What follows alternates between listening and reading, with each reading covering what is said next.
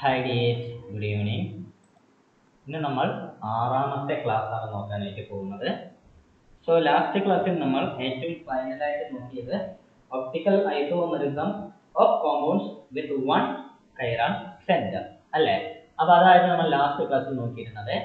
ഇന്ന് നമ്മൾ നോക്കാനായിട്ട് പോകുന്നത് optical isomerism of compounds with to chiral centres. Okay, അപ്പോൾ രണ്ട് കൈറൽ സെന്റർ ഉള്ളതിനെ കുറിച്ച് നമ്മൾ നോക്കാനായിട്ട് പോകുന്നത്. So optical isomerism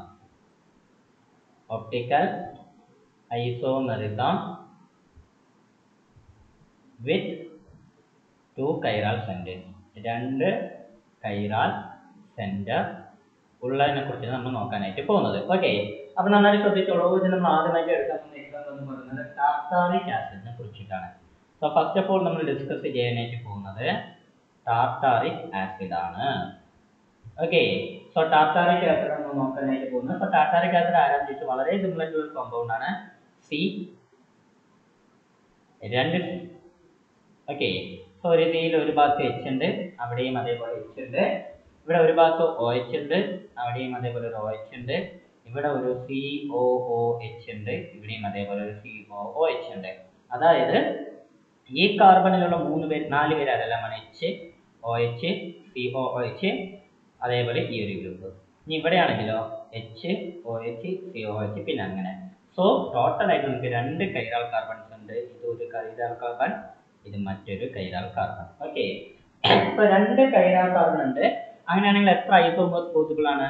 we know that number of isomers അല്ലെ, stereo isomers കണ്ടുപിടിക്കാനായിട്ടുള്ള equation number of isomers is equal to 2 to the power n ആണ്. അവിടെ n എന്ന് പറയുന്നത് എന്താണ്? എത്ര അസിമെട്രിക് കാർബൺ ഉണ്ട് എന്നുള്ളത് അല്ലേ. ഇവിടെ രണ്ട് കാർബൺ ഉണ്ട്. അങ്ങനെ so 2 for 2 is equal to 4 isomers possible ആണ്. നമ്മുടെ ടാർട്ടാറിക് ആസിഡിന് 4 ഐസോമേഴ്സ് പോസിബിൾ ആണ്. ആ 4 ഐസോമേഴ്സ് ആണ് ഇവിടെ തന്നിട്ടുള്ളത്. ഓക്കെ, അപ്പൊ ഇവരാണ് 4 ഐസോമേഴ്സ് എന്ന് അറിയപ്പെടുന്നത്. അപ്പൊ നോക്കിക്കോളൂ, ഇവിടെ ലെഫ്റ്റ് സൈഡിൽ എച്ചും റൈറ്റിൽ OHും, ഇവിടെ ലെഫ്റ്റിൽ OH റൈറ്റിൽ H, ഇവിടെ നേരെ തിരിഞ്ഞ് അല്ലേ. ഇവിടെ ഒരേ സൈഡ് 2H, ഒരേ സൈഡ് OH, ഇവിടെയും അതേപോലെ. സോ നമുക്കറിയാം നമ്മുടെ എലക്ട്രോസും ട്രിയോസും അതിനെ പോലെയാണ് ഇവരുള്ളത് അല്ലെ. എലക്ട്രോസും ട്രിയോസും കുറിച്ചിട്ട് ലാസ്റ്റ് ക്ലാസ് ഞാൻ പറഞ്ഞു തന്നിട്ടുണ്ടായിരുന്നു. സോ അതുപോലെ തന്നെയാണ് ഇവരും ഉള്ളത്. ഓക്കെ, അപ്പൊ ഈ 1 ഉം 2 ഉം എന്ന് പറയുന്ന ആൾക്കാര്, 1 ഉം 2 ഉം എന്ന് പറയുന്ന ആൾക്കാര് ട്രിയോസ് ആണ്. അതേസമയം 3 ഉം 4 ഉം എന്ന് പറയുന്ന ആൾക്കാര് എലക്ട്രോസും ആണ്. പക്ഷെ ഇവിടെ ശ്രദ്ധിക്കേണ്ട ഒരു കാര്യം എന്താണെന്ന് വെച്ചാൽ 4 ഐസോമേഴ്സ് പോസിബിൾ ആണെങ്കിൽ പോലും ഇവിടെ ആദ്യത്തെ 3 പേരെ മാത്രമേ നമ്മൾ ഐസോമർ എന്ന് പറയുന്നുള്ളൂ. നാലാമത്തെ ആൾ ഐസോമർ അല്ല. എന്തുകൊണ്ടെന്നാൽ ശ്രദ്ധിച്ചു നോക്കുക, ഈ മോളിക്യൂൾസ് ഉള്ള ആ പ്ലെയിനിൽ വെച്ച് തന്നെ ഈ നാലാമത്തെ കോമ്പൗണ്ടിനെ ശ്രദ്ധിച്ചോളൂ. ഇതേ പ്ലെയിനിൽ വെച്ച് ഈ നാലാമത്തെ കോമ്പൗണ്ടിനെ 180 ഡിഗ്രി റൊട്ടേറ്റ് ചെയ്താൽ മൂന്നാമത്തെ കോമ്പൗണ്ട് അതേപടി കിട്ടും. അപ്പൊ ശ്രദ്ധിച്ചോളൂ, ഞാൻ ഈ നാലാമത്തെ കോമ്പൗണ്ട് മാത്രം റൊട്ടേറ്റ് ചെയ്യാൻ പോകുന്നത് 180 ഡിഗ്രി. ബട്ട് ഈ മോളിക്യൂൾ ഉള്ള ഈ പ്ലെയിനിൽ വെച്ച് തന്നെ റൊട്ടേറ്റ് ചെയ്യണം. അപ്പൊ നോക്കിക്കോളൂ, ഇതൊരു 90 ഡിഗ്രി റൊട്ടേഷൻ ആയി, ദെൻ അഗൈൻ ഒരു 90 ഡിഗ്രി. സോ 180 ഡിഗ്രി ഞാൻ റൊട്ടേറ്റ് ചെയ്ത് നോക്കിക്കേ, ഇതേ കോമ്പൗണ്ട് അതേപോലെ കിട്ടി അല്ലേ.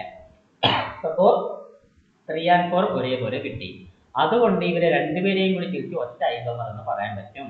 അപ്പൊ നിങ്ങൾക്ക് തോന്നും ഇതിനെയും റൊട്ടേറ്റ് ചെയ്ത് ഇതുപോലെ സംഭവിക്കുന്ന അല്ല, ഈ പ്ലെയിനിൽ വെച്ച് തന്നെ റൊട്ടേറ്റ് ചെയ്യണം എന്നുള്ളതാണ് നമ്മുടെ കണ്ടീഷൻ. അപ്പൊ അതേ പ്ലെയിനിൽ വെച്ച് ഞാൻ 180 ഡിഗ്രി ഇയാളെ റൊട്ടേറ്റ് ചെയ്ത് കഴിഞ്ഞാൽ 180 ഡിഗ്രി റൊട്ടേറ്റ് ചെയ്ത് കഴിഞ്ഞാൽ ഇതേപോലെ കിട്ടണം നോക്കിക്കേ. അല്ല, ഇവിടെ ലെഫ്റ്റിൽ H റൈറ്റിൽ OH, പക്ഷെ ഇവിടെ ലെഫ്റ്റിൽ OH റൈറ്റിൽ H കണ്ടോ. ഇതേപോലെ കിട്ടിയോ? ഇല്ല. അപ്പൊ അതാണ് പറയുന്നത്.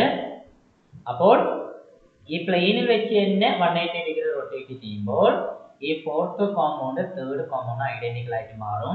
So A total of 3 isomers are there. 3 isomers മാത്രമേ ഇവിടെ ഉള്ളൂ, നാലാമത്തെ ആൾ ഐസോമർ അല്ല. എപ്പോഴും ശ്രദ്ധിക്കുക, എന്താണെന്ന് വെച്ചാൽ 2 അസിമെട്രിക് കാർബൺ ഉണ്ടെങ്കിലും ആ 2 കാർബണും ഒരേപോലെയാണെന്ന് വിചാരിക്കുന്നത് വെച്ചാൽ ഈ കാർബണിലുള്ള 4 പേര് തന്നെയാണ് ഈ കാർബണിലും ഉള്ളത് അല്ലെ. ഈ ഒന്നാമത്തെ കാർബണിൽ ആരെല്ലാം ഉണ്ട്? ഒരു H ഉണ്ട്, ഒരു OH ഉണ്ട്, ഒരു COOH ഉണ്ട്. നാലാമതായിട്ട് ആരാ ഉള്ളത്? CHOH. ഈ 4 പേരാണ് ഫസ്റ്റ് കാർബണിലൂടെ ഉള്ളത്. സെക്കൻഡ് കാർബണിലൂടെയും ഇതേപോലത്തെ 4 പേര് തന്നെയാണ് ഉള്ളത്. അങ്ങനെ 2 അസിമെട്രിക് കാർബണിലുള്ള 4 പേരും ഒരേപോലെയാണെങ്കിൽ നമുക്ക് ടോട്ടലായിട്ട് 3 ഐസോമേഴ്സ് പോസിബിൾ ആകത്തുള്ളൂ, 4 ഐസോമേഴ്സ് കിട്ടുകയില്ല. ഇത് നല്ലൊരു കാര്യമാണ്, ഓർത്തു വെക്കുക. ഓക്കെ, ഇനി നിങ്ങളോട് ശ്രദ്ധിക്കേണ്ട ഒരു കാര്യം, ഈ 3 ഐസോമേഴ്സ് എങ്ങനെയാണ്? ഇവർ രണ്ടുപേരും എനൻഷ്യോമേഴ്സ് ആണ് അല്ലെ? ഇവർ രണ്ടുപേരും എനൻഷ്യോമേഴ്സ് ആണ്, 1ഉം 2ഉം എനൻഷ്യോമേഴ്സ് ആണ്. പക്ഷെ മൂന്നാമത്തെ ആൾ ഒരു ഡയാസ്റ്റീരിയോമർ ആണ്. ഇവനെ നമുക്ക് ഒഴിവാക്കി കളയാം, കാരണം ഇവർ രണ്ടുപേരും ഐഡന്റിക്കൽ ആണ്. ഓക്കെ, അപ്പൊ ഇവനെ ഒഴിവാക്കി കളയാം. സോ 2 എനൻഷ്യോമേഴ്സും ഒരു ഡയാസ്റ്റീരിയോമറുമാണ്. ആർക്കുള്ളത്? നമ്മുടെ ടാർട്ടാറിക് ആസിഡിനുണ്ട്. സോ ഒരാൾ ഡെക്സ്ട്രോ റൊട്ടേറ്ററി, ഒരാൾ ലേവോ റൊട്ടേറ്ററി, പിന്നെ ഒരാൾ നമ്മുടെ ഡയാസ്റ്റീരിയോമർ. ഓക്കെ ആണല്ലോ. അപ്പൊ നമുക്കൊന്ന് നോക്കാം. ഇതല്ലേ നമ്മുടെ ടാർട്ടാറിക് ആസിഡിന്റെ ആൾക്കാര്. So D tartaric acid, L tartaric acid, പിന്നെ മീസോ ടാർട്ടാറിക് ആസിഡ്. എന്തുകൊണ്ട് മീസോ എന്ന് പറഞ്ഞു എന്നുള്ളത് ഞാൻ പിന്നീട് പറഞ്ഞുതരാം. അപ്പൊ ശ്രദ്ധിച്ചോളൂ, ബാക്കി എല്ലാം ഞാൻ ലാസ്റ്റ് ക്ലാസ്സിൽ പറഞ്ഞതുപോലെ ഇവ ഡെക്സ്ട്രോയാണ്. സോ റൈറ്റിലോട്ട് റൊട്ടേറ്റ് ചെയ്യുന്നു. ഈ അപ്പർ ഹാഫും ലോവർ ഹാഫും റൈറ്റിലോട്ട് റൊട്ടേറ്റ് ചെയ്യുന്നു. ഇതേപോലെ വന്നാൽ അതേപോലെ കേട്ടോ. അപ്പൊ അതേപോലത്തെ റൊട്ടേഷൻ തന്നെയാണ് ഇവനും ഉള്ളത്. സോ റൈറ്റിലോട്ട് കണ്ടല്ലോ. സോ ഡെക്സ്ട്രോ ആയതുകൊണ്ട് ഇവന് പ്ലെയിൻ ഓഫ് സിമെട്രി ഇല്ല. No plain of symmetry. Plain of symmetry ഇല്ലാത്തതാണ് നമ്മുടെ ഡി ഫോം എന്ന് പറയുന്നത്. അതേപോലെ തന്നെയാണ് എൽ ഫോമിനും എന്തില്ല? പ്ലെയിൻ ഓഫ് സിമെട്രി ഇല്ല. അപ്പൊ ഇവന്റെ അപ്പർ ഹാഫിന്റെ റൊട്ടേഷനും ലോവർ ഹാഫിന്റെ റൊട്ടേഷനും ഒരേ ഡയറക്ഷനിൽ ആയതുകൊണ്ട് ഈ റൊട്ടേഷന് ഇത് സ്ട്രെങ്തൻ ചെയ്യുന്നു, അല്ലെങ്കിൽ ഈ ലോവർ ഹാഫിന്റെ റൊട്ടേഷന് അപ്പർ ഹാഫ് സ്ട്രെങ്തൻ ചെയ്യുന്നു എന്ന് നമ്മൾ പറയും. ഓക്കെ, ഇതേപോലെ തന്നെയാണ് എൽ ഫോമിൽ സംഭവിക്കുന്നത്. നോക്കിക്കേ, ഇവൻ ലെഫ്റ്റിലോട്ട് റൊട്ടേറ്റ് ചെയ്യുന്നു, ഇവനും അതേപോലെ ലെഫ്റ്റിലോട്ട് തന്നെയാണ് റൊട്ടേറ്റ് ചെയ്യുന്നത്. കാണുന്നില്ലേ? ഇവിടെ ഈ plain of symmetry ഇല്ലാമത്തേക്ക് upper ഹാഫിന്റെ റൊട്ടേഷന് lower half strengthen ചെയ്യുന്നു, അല്ലെങ്കിൽ ലോവർ ഹാഫിന്റെ റൊട്ടേഷന് അപ്പർ ഹാഫ് സ്ട്രെങ്തൻ ചെയ്യുന്നു. അപ്പോൾ ഇവ രണ്ടും ഒപ്റ്റിക്കലി ആക്റ്റീവ് ആണ്. ബട്ട് നമ്മുടെ ഈ മീസോ ടാർട്ടാറിക് ആസിഡ് എന്ന് പറയുന്നവൻ ഒപ്റ്റിക്കലി ഇനാക്റ്റീവ് ആണ്. Optically inactive due to the presence of plane of symmetry. ആ പ്ലെയിൻ ഓഫ് സിമെട്രി ഉള്ളതുകൊണ്ട് ഇവൻ ഒപ്റ്റിക്കലി ഇനാക്റ്റീവ് ആണ്. എന്താണ് പ്ലെയിൻ ഓഫ് സിമെട്രി? ഇവിടെ ഒരു പ്ലെയിൻ വെച്ചാൽ ഇതിന് കറക്റ്റ് മിറർ ഇമേജ് തന്നെയാണ്. അല്ല നോക്കിയേ, ഇവനെ മിറർ ഇമേജ് പോലെയാണ് ഇവനുള്ളത്, അല്ലെങ്കിൽ വൈസ് വേഴ്സ, ഇവനെ മിറർ ഇമേജ് പോലെയാണ് അവനുള്ളത്. അപ്പോൾ ഇവിടെ ഒരു പ്ലെയിൻ ഓഫ് സിമെട്രി നമുക്ക് കാണുവാൻ സാധിക്കും. ഓക്കെ, അപ്പോൾ ഈ അപ്പർ ഹാഫ് റൈറ്റിലോട്ട് റൊട്ടേറ്റ് ചെയ്യുമ്പോൾ ഡെക്സ്ട്രോ ആണെങ്കിൽ ലോവർ ഹാഫ് ലെഫ്റ്റിലോട്ടാണ് റൊട്ടേറ്റ് ചെയ്യുന്നത്, ലേവോയാണ്. സോ അവന്റെ റൊട്ടേഷനെ ഇവൻ കമ്പൻസേറ്റ് ചെയ്യും, അല്ലെങ്കിൽ ഇവന്റെ റൊട്ടേഷനെ അവൻ ഇല്ലാണ്ടാക്കും. സോ ഇതിനാണ് ഇന്റേണൽ കമ്പൻസേഷൻ എന്ന് ഞാൻ പറയുന്നത്. ഇന്റേണൽ കമ്പൻസേഷൻ, സോറി ഞാനല്ല കോമൺ ആയിട്ട് പറഞ്ഞത്. Okay, so compensation. അപ്പൊ ലാസ്റ്റ് ക്ലാസ്സിൽ ഞാൻ നിങ്ങൾക്ക് എക്സ്റ്റേണൽ കമ്പൻസേഷൻ പറഞ്ഞു തന്നിരുന്നു അല്ലേ? എക്സ്റ്റേണൽ കമ്പൻസേഷൻ എന്താണ് പറഞ്ഞത്? അത് റെസിമിക് മിക്സ്ചറിനെ കുറിച്ചിട്ടാണ് പറഞ്ഞത് അല്ലേ?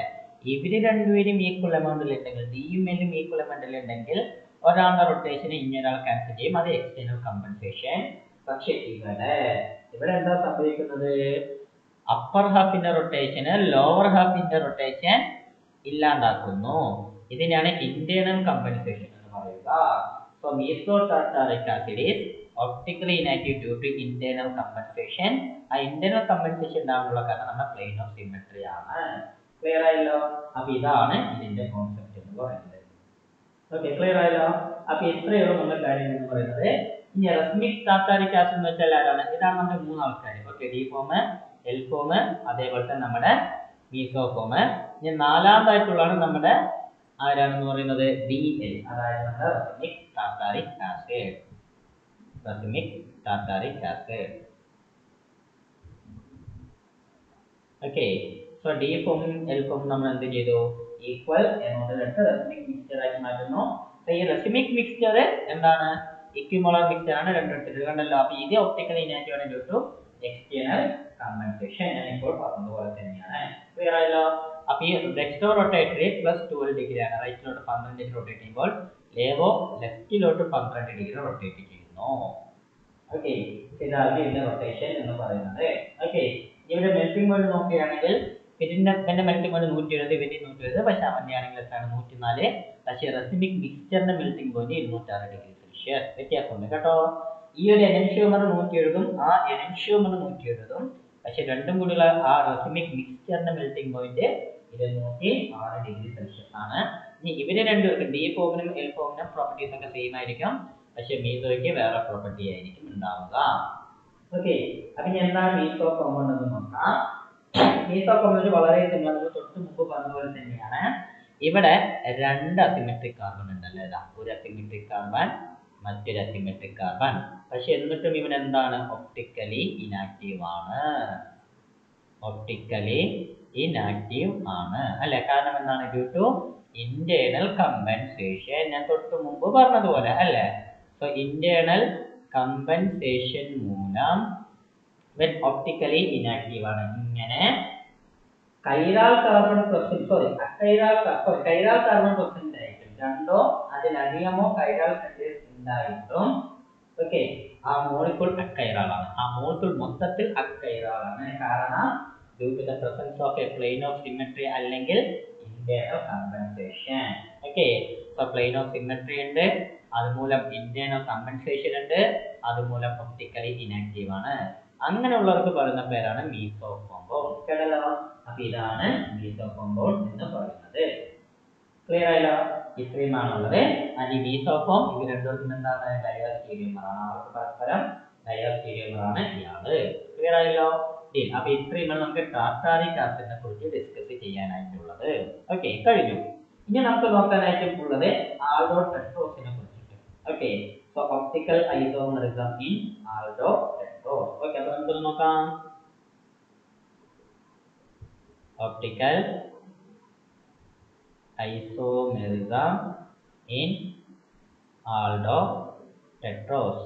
എന്താണ് ആൾഡോടെട്രോസ് എന്ന് വെച്ചാൽ 4 കാർബണുള്ള ആൾക്കാർ അല്ലെ, 4 കാർബണുള്ള ആൾക്കാർ, അതായത് നമ്മുടെ എറിത്രോസും ത്രിയോസും. അവ രണ്ടിനും നമുക്കൊന്ന് ഡിസ്കസ് ചെയ്ത് നോക്കാം. അപ്പൊ എന്താണ് അവരുടെ മോളിക്കുലർ ഫോർമുല എന്ന് പറയുന്നത്, ഡിസ്കസ് ചെയ്താണ്. So CH2OH CHOH once again CHOH and അതിന്റെ കൂടെ CHO. സോ ആൽഡോ, ആൽഡിഹൈഡ് ഉള്ള ടെട്രോസ്, 4 കാർബൺസ്. അപ്പൊ ഇവിടെ നമുക്കറിയാം 2 പേരാണ് അസിമെട്രിക് അല്ലെ, 2 കാർബൺസ് ആണ് അസിമെട്രിക്.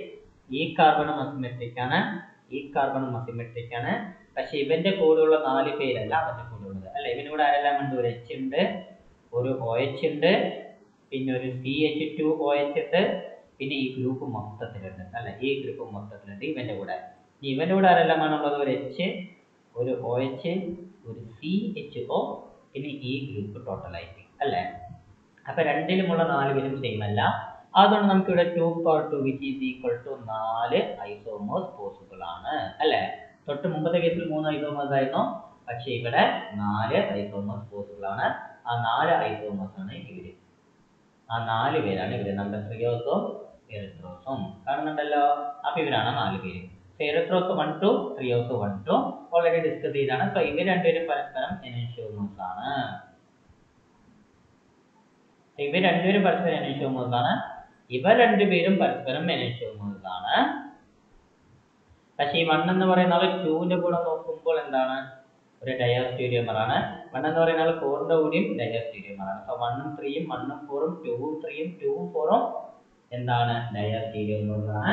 ഇതെല്ലാം നമ്മൾ ഓൾറെഡി ഡിസ്കസ് ചെയ്തിട്ടുള്ള കാര്യമാണ്. ഓക്കെ ആണല്ലോ, ഒന്നും പറയുന്നില്ല, ജസ്റ്റ് സിമ്പിൾ കാര്യമാണ് എന്ന് നോക്കി വയ്ക്കുക.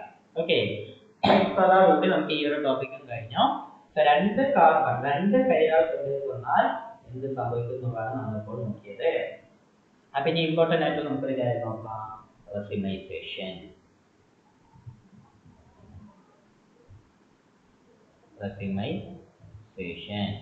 എന്താണ് റെസിമൈസേഷൻ എന്ന് പറയുന്നത്, വളരെ സിമ്പിൾ, നമ്മൾ ഓൾറെഡി ഡിസ്കസ് ചെയ്താണ്. DL ഉണ്ടാക്കുക അല്ലെ, ആ എനൻഷ്യോമേഴ്സിനെ ഇക്വിമോളർ എമൗണ്ടിൽ എടുത്തിട്ട് ഒരു റെസിമിക് മിക്സ്ചർ ആക്കി മാറ്റുന്ന ആ ഒരു പ്രോസസ്സിന് പറയുന്ന പേരാണ് റെസിമൈസേഷൻ. സോ ഓൾറെഡി പറഞ്ഞത് തന്നെയാണ്, വൺസ് അഗൈൻ എഴുതി കാണിക്കാം. The process in which equimolar mixture of both D and L forms അല്ലേ. So in which one form of okay, one form of an enantiomer one form of an enantiomer, okay, is converted into, okay, is converted into, so one form എന്ത് ചെയ്യുന്നു, convert ചെയ്യുന്നു, എങ്ങനെയാണ്, into a racemic mixture, into a racemic mixture. So ഒരു ഫോമിനെ racemic mixture ആക്കി മാറ്റുന്നു, അതിനെ പറയുന്ന പേരാണത് റെസിമൈസേഷൻ. Okay, അപ്പോൾ ഒരു ഫോമിനെ എന്താക്കുന്നു, റെസിമിക് മിക്സ്ചർ ആക്കി മാറ്റുന്നു, അതിനെ പറയുന്ന പേരാണ് റെസിമിക് മിക്സ്ചർ. അപ്പൊ ബെസ്റ്റ് എക്സാമ്പിൾസ് എന്തെടുക്കാം, ലാക്റ്റിക് ആസിഡ് വെച്ചിട്ട് എടുക്കാം. ലാക്റ്റിക് ആസിഡ്, അപ്പോൾ ഇവിടെ ശ്രദ്ധിച്ച് നോക്കിക്കോളൂ. ലാക്റ്റിക് ആസിഡിന്റെ സ്ട്രക്ചർ ഞാൻ വരയ്ക്കാം. CHOH. ആ ഫീലിംഗ് ആരെങ്കിലും ചോദിച്ചാൽ ഒരു CH3 ഗ്രൂപ്പ് ഉണ്ട്, വീണ്ടും ഒരു C ഉണ്ട്, COOH. അപ്പൊ ഇതാണ് നമ്മുടെ ലാക്റ്റിക് ആസിഡ്. ആക്ച്വൽ ആയിട്ട് ഇത് ഡി ലാക്റ്റിക് ആസിഡ് ആണ്. അതാണ് നമ്മുടെ സ്ട്രക്ചർ ഞാൻ കറക്റ്റ് ആയിട്ട് വരച്ചത്. ഓക്കെ, അപ്പൊ ഈ ഡി ലാക്റ്റിക് ആസിഡ് എന്ത് ചെയ്യുന്നു വെച്ചാൽ ഓട്ടോമാറ്റിക്കലി ടോട്ടോമറൈസേഷനിൽ പാർട്ടിസിപ്പേറ്റ് ചെയ്യും. ടോട്ടോമറൈസേഷൻ, കീറ്റോയിനോൾ ടോട്ടോമറൈസേഷൻ പഠിച്ചിട്ടുള്ളതല്ലേ? ആ ടോട്ടോമറൈസേഷനിൽ പാർട്ടിസിപ്പേറ്റ് ചെയ്തിട്ട് ഇത് എന്തായിട്ട് മാറും, ഒരു ഈനോൾ ഫോമിലോട്ട് മാറും. ഓക്കെ, ആ ഈനോൾ ഫോം ഇങ്ങനെയാണ്, COH CH3. ഓക്കെ, ഇവിടെ ഡബിൾ ബോണ്ട് ആയിട്ട് മാറും, ഇത് COH, ഇത് OH. അപ്പോൾ ഈ ഒരു ഹൈഡ്രജൻ ആണ് അങ്ങോട്ടേക്ക് പോകുന്നത്, ആ ബോണ്ട് ഇങ്ങോട്ടേക്ക് ഷിഫ്റ്റ് ആവുന്നു, അങ്ങനെ ഒരു ഈനോൾ ആയിട്ട് മാറും. ഇതൊരു ഈനോൾ ആണ്, ഇത് അൺസ്റ്റേബിൾ ആണ്, ഹൈലി അൺസ്റ്റേബിൾ ആണ്. സോ ഒരു അൺസ്റ്റേബിൾ ആയിട്ടുള്ള ഈനോൾ ആയിട്ട് മാറി. ഈ ഈനോൾ ആണ് ഇനി എന്ത് സംഭവിക്കുന്നത്, നമ്മുടെ ഡി ഫോമും എൽ ഫോമും ആയിട്ട് മാറുന്നത്. അപ്പൊ ശ്രദ്ധിച്ച് നോക്കിക്കോളൂ, ഈ ഈനോൾ എന്തെല്ലാമായിട്ട് മാറും, വൺസ് അഗൈൻ നമ്മുടെ ഡി ലാക്റ്റിക് ആസിഡ് ആയിട്ട് മാറും, കാരണം ഇയാൾ അൺസ്റ്റേബിൾ ആണല്ലോ. അപ്പൊ അത് ഡി ലാക്റ്റിക് ആസിഡ് ആയിട്ട് മാറും, അതിന് കൂടെ തന്നെ എൽ ലാക്റ്റിക് ആസിഡ് ആയിട്ട് മാറും, അതിന്റെ കൂടെ തന്നെ എൽ ലാക്റ്റിക് ആസിഡ് ആയിട്ട് മാറും. ഇത് ഡി ഫോം, സോറി അത് എൽ ഫോം, ഇത് ഡി ഫോം, കണ്ടില്ലേ? അങ്ങനെ ഡി ലാക്റ്റിക് ആസിഡും എൽ ലാക്റ്റിക് ആസിഡ് ആയിട്ട് മാറും, രണ്ടും ഇക്വമോളർ എമൗണ്ടിൽ കിട്ടും. അപ്പൊ ഇതൊരു റെസിമിക് മിക്സ്ചർ ആണ്, ഇതൊരു റെസിമിക് മിക്സ്ചർ ആണ്. സോ അങ്ങനെ one form, for example D form ആണ് നമ്മളുടെ എടുത്തത്, ആ ഡി ഫോം എന്തായിട്ട് മാറി, ഒരു റെസിമിക് മിക്സ്ചർ ആയിട്ട് മാറി. അപ്പൊ ഈ ഒരു പ്രോസസ്സിന് പറയുന്ന പേരാണ് എന്ത്, റെസിമൈസേഷൻ. കേട്ടല്ലോ? അപ്പൊ ഈ ഒരു പ്രോസസ്സിന് പറയുന്ന പേരാണ് റെസിമൈസേഷൻ. ക്ലിയർ ആയല്ലോ? ഓക്കെ, അപ്പൊ ഇനി നമുക്ക് എന്താണ് റെസൊല്യൂഷൻ എന്ന് നോക്കാം.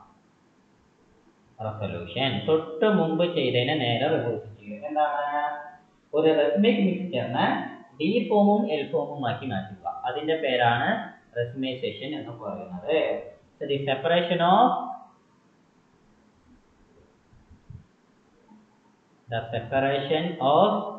a racemic mixture,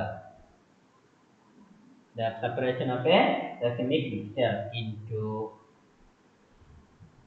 its D and L form. Okay, D and L form ലോട്ട് മാറ്റുന്നു, L enantiomers.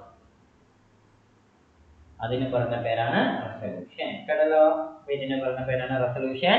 അപ്പൊ റെസൊല്യൂഷന്റെ ടൈപ്സ് ആണ് നമ്മൾ പഠിക്കാനായിട്ട് പോകുന്നത്. ഓക്കെ, അപ്പൊ റെസൊല്യൂഷന്റെ ടൈപ്സ് ആണ് പഠിക്കാനായിട്ട് പോകുന്നത്. അതിന്റെ ടൈപ്സ് നമുക്ക് നോക്കാം. ഡിഫറെന്റ് മെത്തേഡ്സ് ഉണ്ട്. അതിൽ ഒന്നാമത്തെ മെത്തേഡ് എന്ന് പറയുന്നത് mechanical separation. So mechanical separation വെച്ചാൽ പ്രത്യേകിച്ച് പറയാനായിട്ടൊന്നുമില്ല, കൈ കൊണ്ട് പെറുക്കിയെടുക്കുക എന്നർത്ഥം. യാ, ഓഫ് കോഴ്സ്, കൈ കൊണ്ട് പെറുക്കിയെടുക്കുക. എങ്ങനെ? എല്ലാവർക്കും ഇത് പറ്റില്ല. സപ്പോസ് ഇങ്ങനെ വിചാരിക്കാം, ഒരു റെസിമിക് മിക്സ്ചറിൽ ഡി ഫോമിന് ഒരു ഷേപ്പാണ്, D form has one crystalline shape. അതേപോലെ L form has another crystalline shape. രണ്ടുപേർക്കും ഡിഫറെന്റ് ക്രിസ്റ്റലൈൻ ഷേപ്സ് ആണ് വിചാരിക്കാം. അപ്പൊ കൈ കൊണ്ട് തന്നെ പെറുക്കി എടുക്കാമല്ലോ. അതെ, ഒരു മൈക്രോസ്കോപ്പോ അല്ലെങ്കിൽ ഒരു ഭൂതക്കണ്ണാടിയോ വല്ലതൊക്കെ പിടിച്ചിട്ട് ഓരോരുത്തരും ഇൻഡിവിജ്വലായിട്ട് നമുക്ക് പെറുക്കി എടുക്കാം. അപ്പൊ അതിന്റെ പേരാണ് മെക്കാനിക്കൽ സെപ്പറേഷൻ. ഇത് നമ്മുടെ പാസ്റ്റർ ആണ് കണ്ടുപിടിച്ചത്. ഓക്കെ, നമ്മുടെ പാസ്റ്റർ. ഓക്കെ, അപ്പൊ പാസ്റ്റർ ആണ് ഈ ഒരു മെത്തേഡ് ചെയ്തത്, കണ്ടുപിടിച്ചത്. ഓക്കെ, 1948 കേട്ടല്ലോ? അപ്പൊ ഇത്രയുള്ളത് വളരെ സിമ്പിൾ ആയിട്ടുള്ള ഒരു കാര്യമാണ്. ഓക്കെ, അപ്പോ അദ്ദേഹം ഇങ്ങനെയാണ് സോഡിയം അമോണിയം ടാർട്ടറേറ്റിനെ സെപ്പറേറ്റ് ചെയ്തത്. അപ്പൊ എക്സാമ്പിൾ ആരായിരുന്നു? Sodium, ammonium, ടാർട്ടാറേറ്റ്. അപ്പൊ സോഡിയം അമോണിയം ടാർട്ടാറേറ്റ് അദ്ദേഹം സെപ്പറേറ്റ് ചെയ്തത് ഈ ഒരു മെത്തേഡ് വരികയായിരുന്നു. ഓക്കെ ആണല്ലോ. ഓക്കെ, അപ്പൊ ഇനി നമുക്ക് രണ്ടാമത്തെ ടൈപ്പ് നോക്കാം. അപ്പൊ രണ്ടാമത്തെ ടൈപ്പ് എന്ന് പറയുന്നത് ബയോ കെമിക്കൽ സെപ്പറേഷൻ ആണ്. Okay, so bio chemical separation.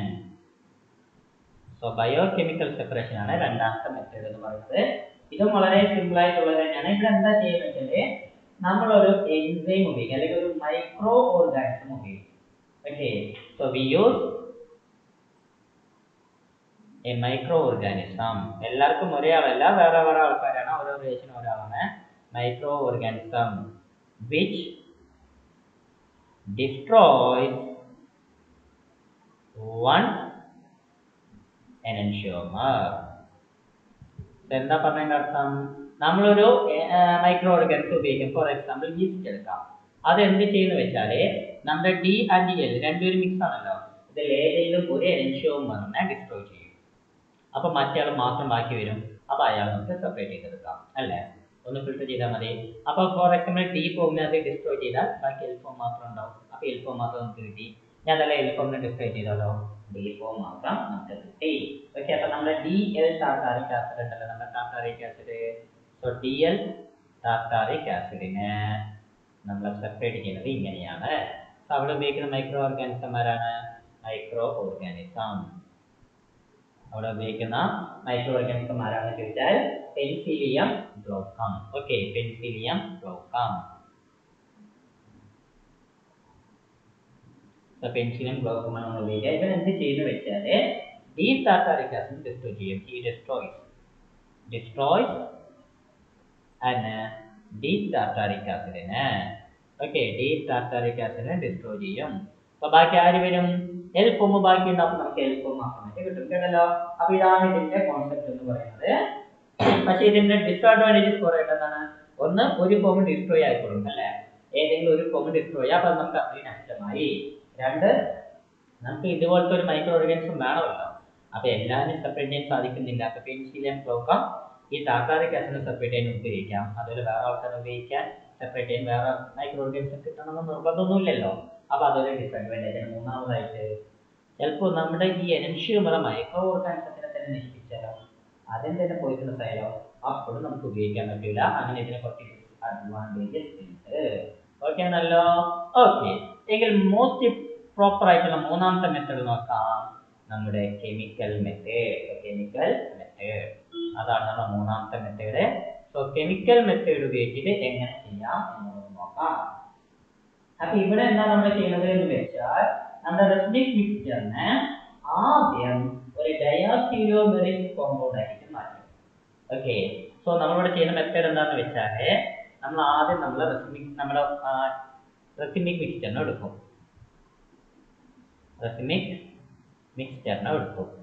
ആ മിക്സ്ചർ നമ്മൾ പുതിയതായിട്ടൊരു ഒപ്റ്റിക്കലി ആക്റ്റീവ് കോമ്പൗണ്ടിലൂടെ ചേർക്കും. നമ്മളായിട്ട് പുറമേ നിന്നൊരു ഒപ്റ്റിക്കലി ആക്റ്റീവ് കോമ്പൗണ്ടിലൂടെ ചേർത്തു. ഓക്കെ, ചേർത്തുമ്പോൾ എന്തായിട്ട് മാറും അറിയോ? ഒരു ഡയാസ്റ്റീരിയോമെറിക് കോമ്പൗണ്ട് ആയിട്ട് മാറും, ഡയാസ്റ്റീരിയോമർ ആയിട്ട് മാറും. ഓക്കെ, ആ ഡയാസ്റ്റീരിയോമറിനെയാണ് പിന്നീട് നമ്മൾ സെപ്പറേറ്റ് ചെയ്തിട്ട് എന്തൊക്കെയായിട്ട് മാറ്റുന്നത്? ഡി ഫോമും എൽ ഫോമും ആക്കി മാറ്റുന്നത്. ഓക്കെ, അപ്പൊ ഈ ഡയാസ്റ്റീരിയോമെറിക് കോമ്പൗണ്ട് ഡെറിവേറ്റീവ് ആക്കി മാറ്റിയിട്ട് പിന്നീട് അതിൽ നിന്ന് നമ്മൾ ഇതിനെ എന്ത് ചെയ്യുന്നു? സെപ്പറേറ്റ് ചെയ്ത് എടുക്കുന്നു. അപ്പൊ ഇതാണ് നമ്മുടെ പ്രോസസ്സ്. ആദ്യം റെസിനിക് മിക്സ്ചർ എടുത്തു, അതായത് D form L form combine ചെയ്തിട്ടുള്ള റെസിനിക് മിക്സ്ചർ എടുത്തു, അതിനൊരു ഒപ്റ്റിക്കലി ആക്റ്റീവ് കോമ്പൗണ്ടിലൂടെ നമ്മൾ ചേർക്കുന്നു. അപ്പൊ ഇതാണ് നമ്മുടെ മെത്തേഡ് എന്ന് പറയുന്നത്. കേട്ടല്ലോ. അപ്പൊ അതിന്റെ എക്സാമ്പിൾസ് നമുക്കൊന്ന് നോക്കിയിട്ട് വരാം. നോക്കാം. ഓക്കെ ആണല്ലോ. ഓക്കെ, അപ്പൊ നമുക്ക് ആരെ എടുക്കാം? നമ്മുടെ ലാക്റ്റിക് ആസിഡിനെ തിരഞ്ഞെടുക്കാം. So D L lactic acid. അപ്പൊ നമ്മൾ നമ്മുടെ ലാക്റ്റിക് ആസിഡിനെ എടുത്തു. ഓക്കെ, നമ്മുടെ ലാക്റ്റിക് ആസിഡിനെ നമ്മൾ എടുത്തു. ഓക്കെ, ലാക്റ്റിക് ആസിഡ് എടുത്തു. അതിന്റെ കൂടെ നമ്മൾ ഒരു ഒപ്റ്റിക്കലി ആക്റ്റീവ് കോമ്പൗണ്ട് ഉപയോഗിക്കണം എന്ന് പറഞ്ഞല്ലോ. സോ എൽ ബ്രൂസിനാണ് നമ്മൾ ഉപയോഗിക്കുന്നത്. ഓക്കെ, അപ്പൊ ഉപയോഗിക്കുമ്പോൾ ഇത് എന്തായിട്ട് മാറും പറഞ്ഞു? നമ്മള് ഒരു ഡയാസ്റ്റീരിയോമെറിക് ഡെറിവേറ്റീവ് ആണെന്ന് പറഞ്ഞു അല്ലെ, ഒരു ഡയാസ്റ്റീരിയോമെറിക് ഡെറിവേറ്റീവ് ആണെന്ന് പറഞ്ഞു. ആ ഡെറിവേറ്റീവ് ആരെല്ലാമാണെന്ന് ചോദിച്ചാൽ ഒന്ന് എൽ ബ്രൂസിൻ ഡി ലാക്റ്റേറ്റ് ആയിട്ട് മാറും. എൽ ബ്രൂസിൻ ഡീലാക്ടേറ്റ് ആയിട്ട് മാറും. അതേപോലെ നമുക്ക് മറ്റൊരാളും കൂടി കിട്ടും, എൽ ബ്രൂസീൻ എൽ ലാക്ടേറ്റും കിട്ടും. അങ്ങനെ രണ്ട് റെസിമിക് മിക്സ്ചർ നമുക്ക് കിട്ടി. ഓക്കെ ആണല്ലോ. അപ്പൊ ഇവനെ നമ്മൾ ഇനി എന്ത് ചെയ്യും? സെപ്പറേറ്റ് ചെയ്യും. ഓക്കെ, ഇവനെ നമ്മൾ ഇനി സെപ്പറേറ്റ് ചെയ്യും. അപ്പൊ ഇവനെ സെപ്പറേറ്റ് ചെയ്ത് നമുക്ക് എന്തെല്ലാം കിട്ടും? ഇതിൽ നിന്നും ആരെല്ലാം കിട്ടും? ഇതിൽ നിന്നും എൽ ബ്രൂസിനും കിട്ടും, പ്ലസ് ഡി ലാക്റ്റിക് ആസിഡും കിട്ടും. ഓക്കെ, ഇതിൽ നിന്ന് ആരെല്ലാം കിട്ടും? എൽ ബ്രൂസിനും കിട്ടും, അതേപോലെ എൽ ലാക്റ്റിക് ആസിഡും കിട്ടും. സോ അങ്ങനെ നമുക്ക് ഇതിനെ സെപ്പറേറ്റ് ചെയ്യാനായിട്ട് സാധിക്കും. ഇതാണ് നമ്മുടെ കെമിക്കൽ മെത്തേഡ് എന്ന് പറയുന്നത്. ഇതാണ് നമ്മൾ പോപ്പുലറായിട്ട് ഉപയോഗിച്ചുകൊണ്ടിരുന്ന ഒരു കോൺസെപ്റ്റ് എന്ന് പറയുന്നത്. ഓക്കെ, അപ്പൊ ഇതിനു വേണ്ടി നമ്മൾ ഉപയോഗിക്കുന്ന ആ ഒപ്റ്റിക്കലി ആക്റ്റീവ് ആയിട്ടുള്ള ആൾക്കാരുണ്ടല്ലോ. ഓക്കെ, ഇപ്പൊ നമ്മളിവിടെ ഉപയോഗിച്ചു, അത് എൽ ബ്രൂസിൻ ഉപയോഗിച്ചു. ഇതേപോലെ നമുക്ക് എൽ ക്യുനൈൻ ഉപയോഗിക്കാം. ഓക്കെ, അപ്പൊ എൽ ക്യുനൈൻ ഉപയോഗിക്കാം, അതേപോലെ ഡി സിൻചോണിൻ. ഓക്കെ, ഡി സിൻചോണിൻ ഉപയോഗിക്കാറുണ്ട്, ഡി സിൻചോണിൻ ഉപയോഗിക്കാറുണ്ട്. ഇതേപോലെ വേറെ കുറച്ച് എക്സാമ്പിൾസ് ഒക്കെ ബുക്കിൽ തന്നിട്ടുണ്ടാവും, അതൊക്കെ ഒന്ന് നോക്കിക്കോളും കേട്ടല്ലോ. അപ്പൊ ഇതാണ് നമ്മൾ ഉപയോഗിക്കുന്ന മെത്തേഡ് എന്ന് പറയുന്നത്. ഓക്കെ, അപ്പൊ അത് മറക്കണ്ട. ഓക്കെ, നാലാമതായിട്ട് ഉപയോഗിക്കാൻ പോകുന്ന മെത്തേഡാണ് സെലക്റ്റീവ് അഡ്സോർപ്ഷൻ മെത്തേഡ്. ഓക്കെ, നമ്മുടെ നാലാമത്തെ മെത്തേഡാണ് സെലക്റ്റീവ് അഡ്സോർപ്ഷൻ. ഇത് നമ്മൾ സാധാരണ പഠിച്ച മെത്തേഡാണ്. പ്ലസ് ടു നമ്മൾ പഠിച്ചിട്ടുള്ള മെത്തേഡ് തന്നെയാണ് ക്രൊമാറ്റോഗ്രഫി, അല്ലേ? ക്രൊമാറ്റോഗ്രഫി ഓർമ്മയുണ്ടല്ലോ, അത് തന്നെയാണ് നമ്മൾ ഇവിടെയും ഉപയോഗിക്കാനായിട്ട് പോകുന്നത്. ഓക്കെ, അപ്പൊ നമ്മൾ നമ്മുടെ മിക്സ്ചറിനെ ഒരു ക്രൊമാറ്റോഗ്രഫിക് കോളത്തിലൂടെ കടത്തിവിടും. ഓക്കെ, ക്രൊമാറ്റോഗ്രഫിക് കോളത്തിലൂടെ കടത്തിവിടും. ഓക്കെ, സോ അവിടെ നമുക്കറിയാം അഡ്സോർബൻസ് ഉണ്ടാവും, അല്ലേ? അപ്പൊ നമ്മൾ ഉപയോഗിക്കുന്ന അഡ്സോർബൻസ് എന്ന് പറയുന്നത് ആരുടെയും നമ്മൾ സാധാരണ ഉപയോഗിക്കുക എന്ന് ചോദിച്ചാൽ സെല്ലുലോസ് ഉപയോഗിക്കാറുണ്ട്. ഓക്കെ, സ്റ്റാർച്ച് ഉപയോഗിക്കാറുണ്ട്, കോട്സ് ഉപയോഗിക്കാറുണ്ട്. സോ ഇങ്ങനെയുള്ള ആൾക്കാരാണ് നമ്മളിവിടെ ഉപയോഗിക്കുന്ന അഡ്സോർബൻസ്. ഇവരെന്ത് ചെയ്യും? ഏതെങ്കിലും ഒരു ഫോമിന് നന്നായിട്ട് ആദ്യം അഡ്സോർബ് ചെയ്യും, മറ്റൊരു ഫോമിന് പിന്നീട് അഡ്സോർബ് ചെയ്യും. അപ്പൊ ഇതാണ് ഇതിന്റെ കോൺസെപ്റ്റ് എന്ന് പറയുന്നത്. ഓക്കെ, അപ്പൊ ഇതാണ് ഇതിന്റെ ഉദ്ദേശം എന്ന് പറയുന്നത്. ഓക്കെ ആണല്ലോ. സോ നമ്മുടെ അഡ്സോർബന്റ് എന്ത് ചെയ്യുന്നു? വൺ ഓഫ് ദി ഫോമിനെ നന്നായിട്ട് അഡ്സോർബ് ചെയ്യും, മറ്റാണ് പിന്നീട് അഡ്സോർബ് ചെയ്യും. അങ്ങനെ ക്രൊമാറ്റോഗ്രഫിക് മെത്തേഡ് വഴി നമുക്ക് സെപ്പറേറ്റ് ചെയ്യാം. അപ്പൊ ഇനി ഇതിന്റെ എക്സാമ്പിൾ നമ്മൾ നോക്കുകയാണെങ്കിൽ കാംഫറിന്റെ racemic mixture. Okay, so racemic mixture of camphor. So racemic കാംഫറിനെ നമുക്ക് എന്ത് ചെയ്യാം? ഈ മെത്തേഡിൽ സെപ്പറേറ്റ് ചെയ്തെടുക്കാം. ആരെ യൂസ് ചെയ്തിട്ടാണ്? ഡി ലാക്ടോസിനെ ഉപയോഗിച്ചിട്ട്. ഓക്കെ, അപ്പൊ ഡി ലാക്ടോസ് ആണ് ഇവിടുത്തെ നമ്മളുടെ അഡ്സോർബന്റ് എന്ന് പറയുന്നത്. സോ ഡി ലാക്ടോസ് ആണ് നമ്മൾ ഇവിടുത്തെ അഡ്സോർബന്റ് എന്ന് പറയുന്നത്. അയാൾ ഉപയോഗിച്ച് നമുക്ക് എന്ത് ചെയ്യാം? ഇതിനെ ഇങ്ങനെ സെപ്പറേറ്റ് ചെയ്ത് എടുക്കുവാൻ സാധിക്കും. ഓക്കെ ആണല്ലോ, ക്ലിയർ ആണല്ലോ. അപ്പൊ ഇത്രയുമാണ് ഇതിന്റെ കോൺസെപ്റ്റ് എന്ന് പറയുന്നത്. ഓക്കെ, അപ്പൊ ഇതോടുകൂടി നമുക്ക് നമ്മുടെ റെസൊല്യൂഷന്റെ മെത്തേഡ്സ് കഴിഞ്ഞു. ഓക്കെ ആണല്ലോ. അപ്പൊ ഇനി നമ്മൾ നോക്കാനായിട്ട് പോകുന്നത് അസിമെട്രിക് സിന്തസിസിനെ കുറിച്ചിട്ടാണ്. Okay, asymmetric synthesis. ഓക്കെ ആണല്ലോ. നമുക്ക് എന്താണ് അസിമെട്രിക് സിന്തസിസ് എന്ന് നോക്കാം.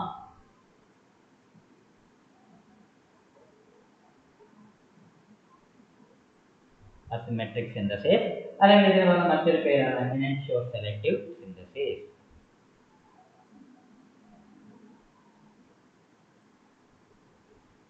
എനൻഷ്യോ സെലക്റ്റീവ് സിന്തസിസ് എന്നും കൂടി ഇതിനെ പറയപ്പെടാറുണ്ട്. ഓക്കെ ആണല്ലോ. അപ്പോൾ എന്താണ് സംഭവിക്കുന്നത് വെച്ചാല് നമ്മൾ ഒപ്റ്റിക്കലി ആക്റ്റീവ് ആയിട്ടുള്ള ഒരു കോമ്പൗണ്ട് ഉണ്ടാക്കാൻ പോകണം. ഓക്കെ, ഒപ്റ്റിക്കലി ആക്റ്റീവ് ആയിട്ടുള്ള കോമ്പൗണ്ട് ഉണ്ടാക്കാൻ പോകണം. അതും ആരിൽ നിന്നും? ഒപ്റ്റിക്കലി ഇനാക്റ്റീവ് ആയിട്ടുള്ള ഒരു കോമ്പൗണ്ടിൽ നിന്നും. ഓക്കെ, അപ്പൊ ഒപ്റ്റിക്കലി ഇനാക്റ്റീവ് ആയിട്ടുള്ള ആളിൽ നിന്നും ഒപ്റ്റിക്കലി ആക്റ്റീവ് ആയിട്ടുള്ള ആൾ ഉണ്ടാക്കാൻ പോകണം. അപ്പൊ പിന്നെ നമുക്ക് ഇനി റെസൊല്യൂഷൻ ചെയ്യേണ്ട ആവശ്യമില്ല, അല്ലെ? അതും റെസൊല്യൂഷൻ ചെയ്യാതെ ഇതാണ് ഈ ഒരു പ്രോസസ് എന്ന് പറയുന്നത്. So A synthetic process, synthetic process in which an optically active compound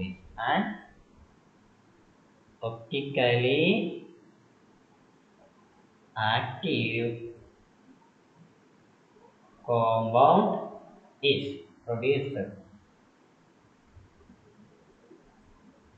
produced from an optically inactive optically inactive compound without resolution. നമ്മൾ ഇത്ര നേരം റെസൊല്യൂഷൻ വഴി ചെയ്യാനാണ് പഠിച്ചത് അല്ലേ? ഇപ്പോൾ റെസൊല്യൂഷൻ ഇല്ലാതെ ചെയ്യാൻ പഠിക്കുന്നു. ഇതിന്റെ പേരാണ് അസിമെട്രിക് സിന്തസിസ് അല്ലെങ്കിൽ എനൻഷ്യോ സെലക്റ്റീവ് സിന്തസിസ് എന്ന് പറയുന്നത്. ഓക്കെ, അപ്പൊ ഇതാണ് ഇതിന്റെ കോൺസെപ്റ്റ് എന്ന് പറയുന്നത്. ഇനി ഇങ്ങനത്തെ ഒരു എനൻഷ്യോ സെലക്റ്റീവ് സിന്തസിസ് നമ്മൾ ചെയ്തു എന്ന് വിചാരിക്കാം. അവിടെ എന്താ സംഭവിക്കാന്ന് അറിയോ? ഏതെങ്കിലും ഒരു എനൻഷ്യോമർ കൂടുതലായിരിക്കും, മറ്റാൾ കുറവായിരിക്കും. ഓക്കെ, അപ്പോൾ after enantioselective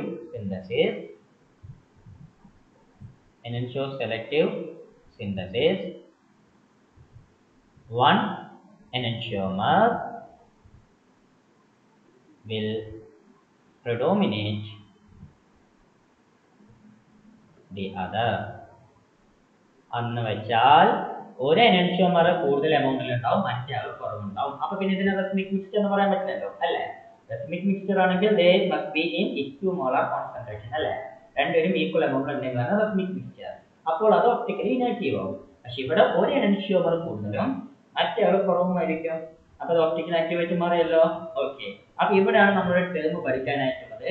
ആ ടേമിന്റെ പേരാണ് എനൻഷ്യോമെറിക് എക്സസ്. ഓക്കെ, അപ്പൊ എന്താണ് എനൻഷ്യോമെറിക് എക്സസ് എന്ന് നോക്കാം. The quantity by which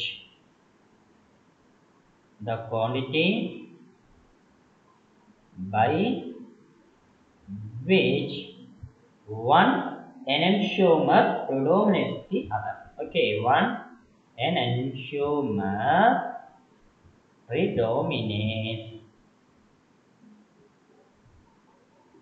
the other. അപ്പോൾ ഒരാൾ മറ്റേക്കാളും എത്ര കൂടുതലുണ്ട്? Okay, in an enantioselective synthesis.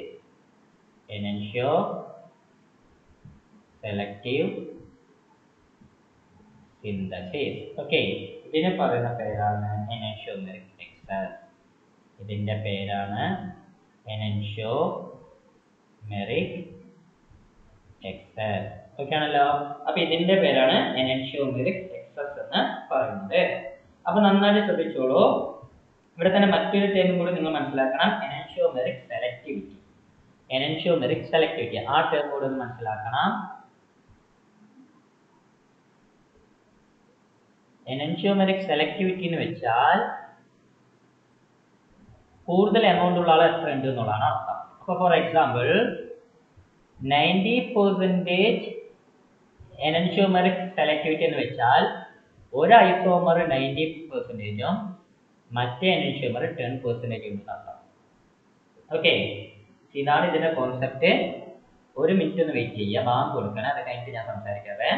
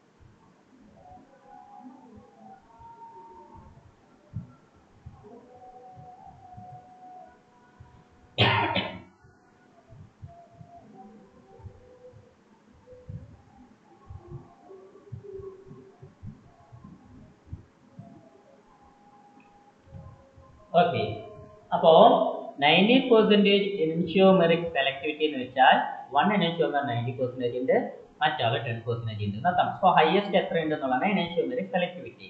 അതേസമയം ഇവിടെ enantiomeric എക്സസ് എന്ന് പറയുന്നത് ഇയാൾ എത്ര കൂടുതലുണ്ട്, ഇയാളെക്കാളും എത്ര കൂടുതലുണ്ട്, 80% കൂടുതലുണ്ട് അല്ലേ.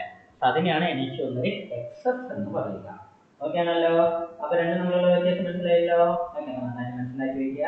അപ്പൊ നമ്മുടെ എൻഷോ സെലക്ടീവ് സിന്തസിസ് അല്ലെങ്കിൽ അസിമെട്രിക് സിന്തസിസ് എന്ന് പറയുന്നത് രണ്ട് ടൈപ്പ് ആണുള്ളത്. ഓക്കെ, ഇത് രണ്ട് ടൈപ്പ് ആണുള്ളത്. ടു ടൈപ്സ് ആണ് എൻഷോ സെലക്ടീവ് സിന്തസിസ് എന്ന് പറയുന്നത്. ഒന്ന് പാർഷ്യൽ സെലക്ടീവ്, പിന്നൊന്ന് അബ്സല്യൂട്ട് സെലക്ടീവ്. അപ്പൊ രണ്ട് ടൈപ്പിനെ കുറിച്ച് നമുക്കൊന്ന് നോക്കിയിട്ട് വരാം. രണ്ട് ടൈപ്പ് ഉണ്ട്, അപ്പൊ രണ്ട് ടൈപ്പിനെ കുറിച്ച് ഒന്ന് നോക്കാം. ഓക്കെ, ഒന്നാമതായിട്ട് നമുക്ക് നോക്കാം partial asymmetric synthesis. Okay, partial asymmetric synthesis അല്ലെങ്കിൽ പാർഷ്യൽ എൻഷോ സെലക്ടീവ് സിന്തസിസ് എന്ന് പറയും, അങ്ങനെ പറയപ്പെടാറുണ്ട്. ഓക്കെ, അപ്പൊ ഇവിടെ എന്താ ചെയ്യാന്ന് വെച്ചാൽ നമ്മൾ ഒപ്റ്റിക്കലി ആക്റ്റീവ് ആയിട്ടുള്ള കോമ്പൗണ്ട് ഉണ്ടാക്കുന്നു എന്ന് പറഞ്ഞു അല്ലെ. ആരിൽ നിന്നും? ഒപ്റ്റിക്കലി ഇനാക്റ്റീവ് ആയിട്ടുള്ള കോമ്പൗണ്ടിൽ നിന്നും. അപ്പൊ എങ്ങനെ ഉണ്ടാക്കും ചോദിച്ചാൽ ആ ഒപ്റ്റിക്കലി ഇനാക്റ്റീവ് ആയിട്ടുള്ള കോമ്പൗണ്ടിനെ നമ്മൾ പുറമേ നിന്നും മറ്റൊരു, ശ്രദ്ധിക്കുക, മറ്റൊരു ഒപ്റ്റിക്കലി ആക്റ്റീവ് ആയിട്ടുള്ള കോമ്പൗണ്ടിനെ കൂടെ റിയാക്ട് ചെയ്യിപ്പിച്ചിട്ട്. ഓക്കെ, അപ്പോ ഇനാക്റ്റീവ് ആയിട്ടുള്ള ആളിനെ ആക്റ്റീവ് ആയിട്ടുള്ള വേറൊരാളോട് ചേർന്നിട്ടാണ് നമ്മളിത് സിന്തസിസ് ചെയ്യാനായിട്ട് പോകുന്നത്. ഓക്കെ, അപ്പൊ ഇതിന്റെ പേരാണ് പാർഷ്യൽ അസിമെട്രിക് സിന്തസിസ് എന്ന് പറയുന്നത്. ഇതിന്റെ പേരാണ് പാർഷ്യൽ അസിമെട്രിക് സിന്തസിസ് എന്ന് പറയുന്നത്. അപ്പൊ നമുക്കൊന്ന് നോക്കാം. The preparation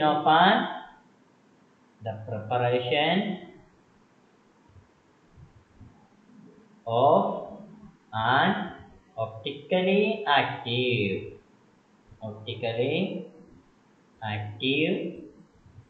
compound from an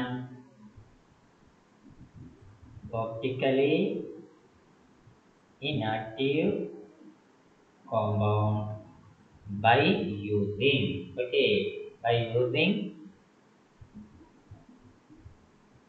a foreign optically active compound.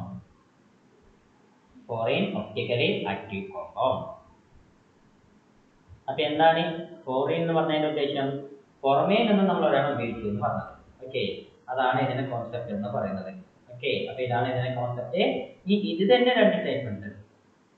ഇത് തന്നെ രണ്ട് ടൈപ്പ് ഉണ്ട്. ഓക്കെ, ഒന്ന് ഒപ്റ്റിക്കലി ആക്റ്റീവ് റീഏജൻസ് ഉപയോഗിച്ചിട്ട്, ഈ ഫോറിൻ ആയിട്ട് ഒരാൾ ഉപയോഗിക്കുന്നു പറഞ്ഞില്ലേ, അത് ഒരു ഒപ്റ്റിക്കലി ആക്റ്റീവ് റീഏജന്റ് ഉപയോഗിക്കുന്ന ഒരു മെത്തേഡ്, അതേസമയം എൻസൈം ഉപയോഗിക്കുന്ന മറ്റൊരു മെത്തേഡ്. കേട്ടല്ലോ. അപ്പൊ ഇത് തന്നെ എത്ര മെത്തേഡ് ഉണ്ട്? രണ്ട് മെത്തേഡ് ഉണ്ട്.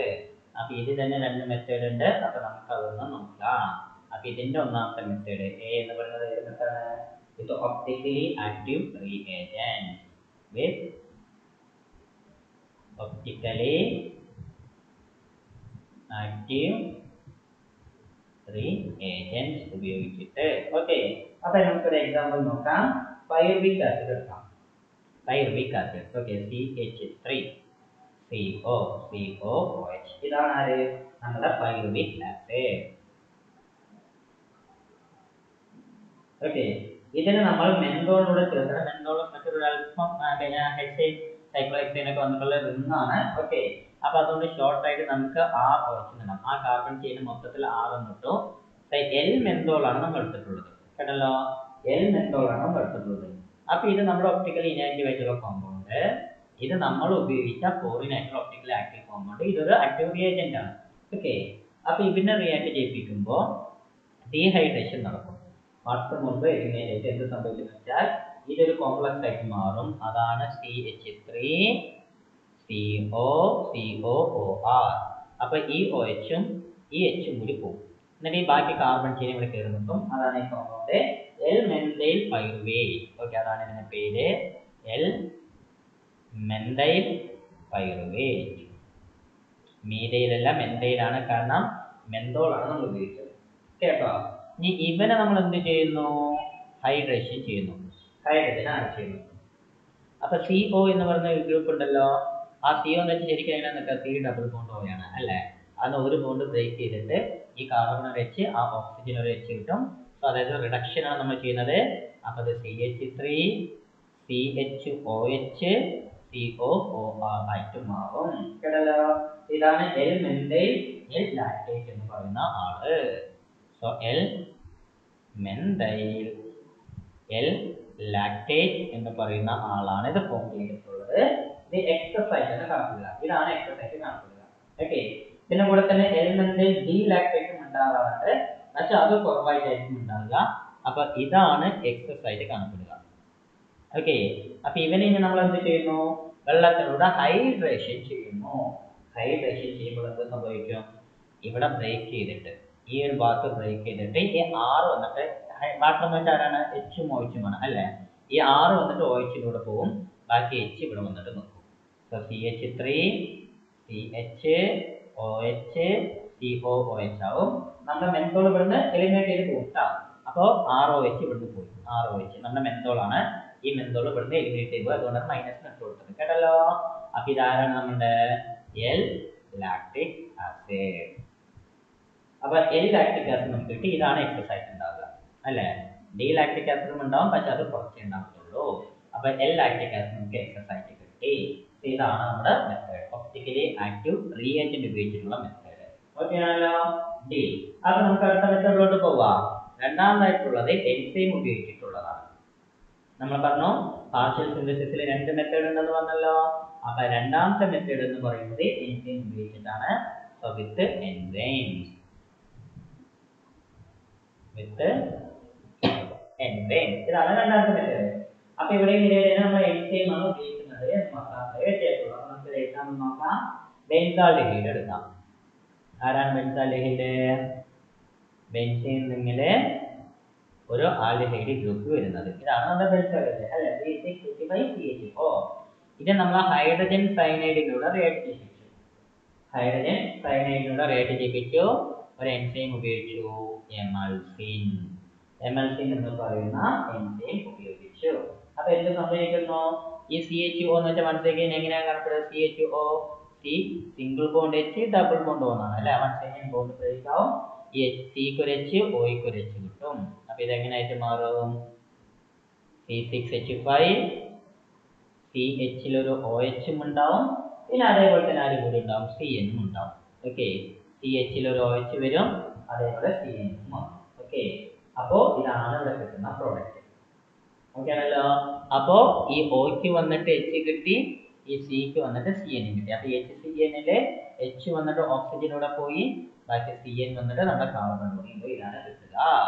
ഇതിനെ നമ്മൾ ഹൈഡ്രോളിസിസ് ചെയ്യാൻ പോകണം. H2O വാട്ടറിനോട് റിയാക്ട് ചെയ്യിപ്പിക്കുമ്പോൾ എന്ത് സംഭവിക്കും? C6H5, ഇവിടെ CH ഉണ്ട്, ആ Cന്റെ കൂടെ ഒരു OH ഉണ്ട്, ഇപ്പൊ ഒരു COOH വരും. അതായത് C എന്ന് പറയുന്ന സയനൈഡ് ഗ്രൂപ്പ് ആരായിട്ട് മാറി? COOH ആയിട്ട് മാറി. ഇതാണ് മാൻഡലിക് ആസിഡ്. ഇതിന്റെ L ഫോം ആണ് കൂടുതലായിട്ട് കിട്ടുന്നത്. L mandelic acid. Okay. Lactic ഞാൻ എഴുതി വെച്ചു, സോറി. മാൻഡലിക് ആസിഡ് L നേടിയ കൂട്ടത്തില് അങ്ങനെ ലാക്ടിക്കിന്റെ കയ്യിൽ വന്നാണ്. So mandelic acid. So L form നമുക്ക് എക്സസൈസ് കിട്ടി. അപ്പൊ ഇതാണ് ഇതിന്റെ കോൺസെപ്റ്റ് എന്ന് പറയുന്നത്. ഓക്കെ. അപ്പൊ ഇങ്ങനെയാണ് നമ്മൾ പാർഷ്യൽ ആയിട്ടുള്ള സിന്തസിസ് ചെയ്യുന്നത്. ഇനി അതേ തന്നെ നമുക്ക് അടുത്ത മെത്തേഡ് നോക്കാം. രണ്ടാമത്തെ മെത്തേഡ്. ഇത് ആക്ച്വലി B ആണ് കേട്ടോ. ഇത് ആക്ച്വലി B ആണ്. A മെത്തേഡ് അപ്പഴേ നോക്കി, ഇത് B മെത്തേഡ്. ഞാൻ രണ്ടാമത്തെ മെത്തേഡ് എന്താണ്? എനൻഷ്യോ സെലക്റ്റീവില് രണ്ട് മെത്തേഡ് ഉണ്ടെന്ന് ഞാൻ പറഞ്ഞു അല്ലേ. ഒന്ന് പാർഷ്യല്, ഇനി ഒന്ന് absolute asymmetric synthesis. Absolute asymmetric synthesis, അല്ലെങ്കിൽ വേറെ എന്ത് പേര് പറയാം? അബ്സല്യൂട്ട് എനൻഷ്യോ സെലക്റ്റീവ് സിന്തസിസ് എന്നും പറയാം. അപ്പൊ ഇവിടെ എന്താ ചെയ്യുന്നത് വെച്ചാല് നമ്മള് ഉപയോഗിച്ചുള്ള ഒപ്റ്റിക്കലി ആക്ടിവേറ്റുള്ള കോമ്പൗണ്ടിനെ ഉപയോഗിക്കുന്നില്ല. അതായത് കാറ്റലിസ്റ്റ് ആയിട്ടോ അല്ലെങ്കിൽ ഇതുപോലെ എൻസൈം ആയിട്ടോ നമ്മളിവിടെ ആദ്യം ഉപയോഗിക്കുന്നില്ല. അപ്പൊ അവിടെ ഉപയോഗിച്ചു എന്ന് ഞാൻ പറഞ്ഞു അല്ലെ. അതിന്റെ ഡെഫിനിഷൻ ഞാൻ എന്താ പറഞ്ഞത്? By using A foreign optically active എന്ന് പറഞ്ഞു അവിടെ പാർഷ്യലി. ഇവിടെ അങ്ങനെ നമ്മൾ ആദ്യം തന്നെ എന്ത് ചെയ്യുന്നില്ല, ഉപയോഗിക്കുന്നില്ല. അതാണ് ഈ മെത്തേഡ്. അപ്പൊ ഇതിന്റെ ഡെഫിനിഷൻ എങ്ങനെ വരുമല്ലോ, without using an optically active compound. അതാണ് ഇതിന്റെ കോൺസെപ്റ്റ് എന്ന് പറയുന്നത്. ഇതിന്റെ ഒരു മെത്തേഡ് നമുക്ക് പഠിക്കാനായിട്ടുള്ളൂ, using circularly polarised light. Okay, ഒരു method പഠിക്കാനായിട്ടുള്ളൂ, using circularly polarised light, അതായത് CPL ഉപയോഗിച്ചിട്ട്. CFL അല്ല, CPL. ഓക്കെ, അപ്പൊ സർക്കുലർലി പോളറൈസ്ഡ് ലൈറ്റ് എന്ന് വെച്ചാല് അവരുടെ ഡയറക്ഷൻ ഓഫ് പ്രൊപ്പഗേഷന് പെർപെൻഡിക്കുലർ ആയിട്ട് റൊട്ടേറ്റ് ചെയ്തുകൊണ്ടിരിക്കുന്ന ആൾക്കാരാണ്. ജസ്റ്റ് നിങ്ങളുടെ നോളജിന് വേണ്ടി പറഞ്ഞത് മാത്രം, വേറെ ഡീറ്റെയിൽ ആയിട്ടൊന്നും അറിയേണ്ട ആവശ്യമില്ല. ഓക്കെ, അപ്പൊ സർക്കുലർലി പോളറൈസ്ഡ് ലൈറ്റ് ഉപയോഗിച്ചിട്ടാണ് നമ്മൾ റിയാക്ഷൻ ചെയ്യുന്നത്, ഈ ഒരു മെത്തേഡ് ഈ ഒരു പ്രോസസ് ചെയ്യുന്നത്. അപ്പൊ ഓർത്ത് വയ്ക്കുക, സിമ്പിൾ ആയിട്ടുള്ള കാര്യമാണ്. റൈറ്റ് സർക്കുലർലി പോളറൈസ്ഡ് ലൈറ്റ് ആണെങ്കിൽ, ഓക്കെ, റൈറ്റ് CPL ആണെങ്കിൽ ഡെക്സ്ട്രോ കോമ്പൗണ്ടിന് കൂടുതൽ തരും, ഡെക്സ്ട്രോ എനൻഷ്യോമിന് കൂടുതൽ തരും. അതേസമയം ലെഫ്റ്റ് CPL ആണെങ്കിൽ ലേവോ കോമ്പൗണ്ടിന് കൂടുതൽ തരും, ലേവോ കോമ്പൗണ്ടിന് കൂടുതൽ തരും. അത് എപ്പോഴും ഓർത്ത് വയ്ക്കുക, കേട്ടല്ലോ. ഓക്കെ, അപ്പൊ ഇതിനൊരു എക്സാമ്പിൾ നമുക്കൊന്ന് നോക്കാം. So C double bond C, ഈ കാർബൺ ഒരു H-ഉം അതേപോലെ ഒരു C2H5OOC, അതായത് എന്താണ് ഒരു എസ്റ്റർ ഗ്രൂപ്പാണ് അവിടെ പറഞ്ഞിട്ടുള്ളത്, കേട്ടല്ലോ. അതേപോലെ അവിടെയും COO C2H5, അതേപോലെ ഇവിടെ ഒരു H, കേട്ടല്ലോ. അപ്പോൾ ട്രാൻസ് ഐസോമറാണ് ഞാൻ ഇവിടെ എടുത്തിട്ടുള്ളത്. ജിയോമെട്രിക്കൽ ഐസോമറിനെ കുറിച്ച് നമുക്ക് നോക്കാം. ഓക്കെ, ഒപ്റ്റിക്കലിന് ശേഷം ജിയോമെട്രിക്കൽ നോക്കാം.